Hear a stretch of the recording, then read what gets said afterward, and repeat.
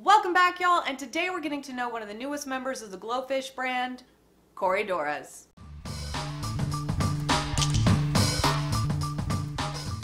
With how popular Corydoras are amongst new and seasoned fish keepers, it's no surprise that they would be on the list of new GloFish. Already coming in a wide variety of patterns and colorations, these fish are now going to be available in electric green and sunburst orange. Now, the GloFish brand has caused quite the stir in the fish keeping community, and they continue to do so, as many people in the hobby are opposed to the new genetically modified fish. The biggest problem, however, is that many people purchasing these fish are not familiar with the actual species and only choose them for their bright colorations. But whether you choose the GloFish brand version or the plain Jane old-fashioned natural version, with their peaceful disposition, relatively small size, and scavenger nature, Corydoras often make a great addition to a community tank.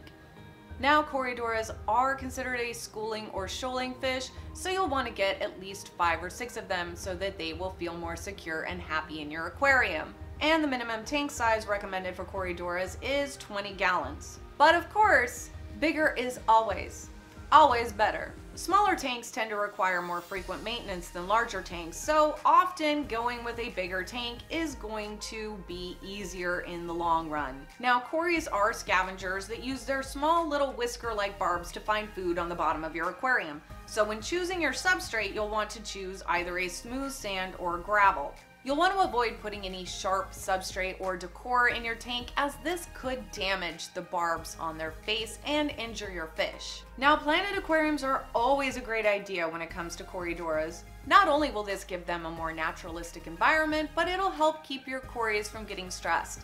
These fish tend to be a little bit more on the shy side, so having plenty of hiding places will keep them healthier and happier overall.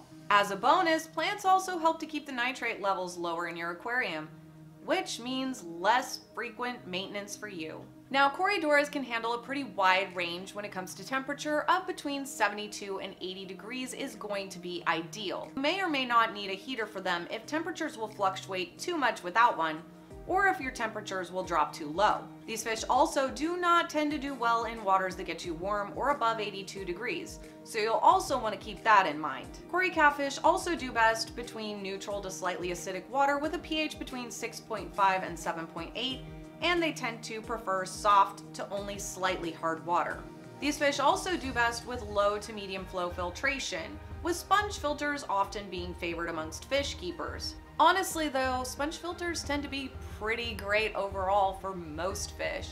They're low in cost and they do a great job. Now, when setting up your Corydoras tank for the first time, you'll want to try to cycle the tank before adding your fish. Cycling your tank beforehand will allow good bacteria to flourish that will help aid in taking care of any toxins produced from fish waste or fish food.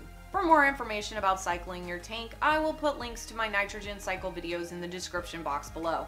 Now, once again, I must emphasize that Corydoras are considered a schooling fish, so you will want to have at least 5 to 6 of them in your aquarium. And when it comes to tank mates, Corydoras are quite peaceful, but always keep their small size in mind, because if it fits in a fish's mouth, it's food.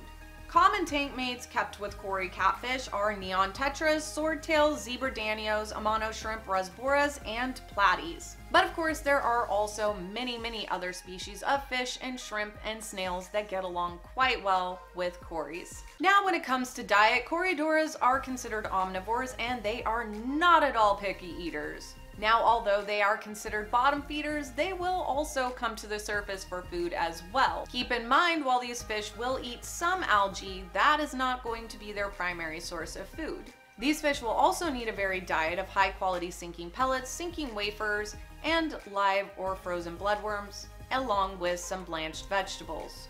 So anyway, guys, that's all I really have for y'all today. As always, thank you so much for watching. I love you guys, and I will see you in my next video. Bye!